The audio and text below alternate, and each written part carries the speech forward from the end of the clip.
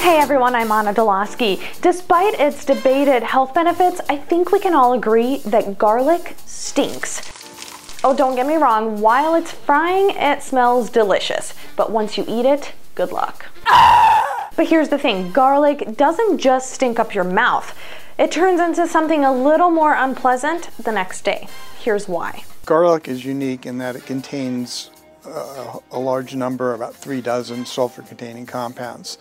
And if there's one thing you know as an organic chemist, that most things with sulfur stink. Some of them really badly. A few examples: rotten eggs, skunks, and farts. And garlic is the poster child for sulfur.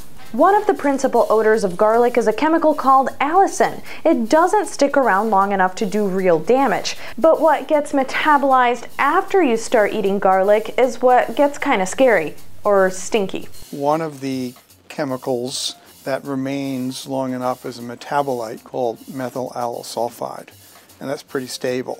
So that actually makes it down into your intestine where it gets absorbed into the blood.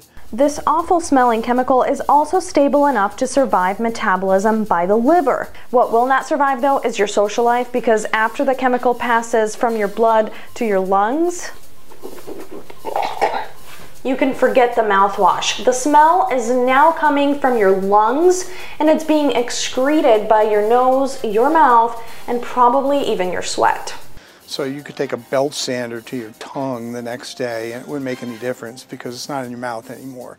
It's coming out your nose. So if you're having a date and you don't want to stink the next day, you need to put a clothespin on your nose and duct tape over your mouth, and then you won't stink of garlic. And it's not even garlic. And for more great dating advice from Dr. Bloom, more science stories, head to our website, acsh.org. Don't forget, while you're there, you can also sign up for your daily dose of news delivered straight to your inbox. For the Council, I'm Anna Dolosky.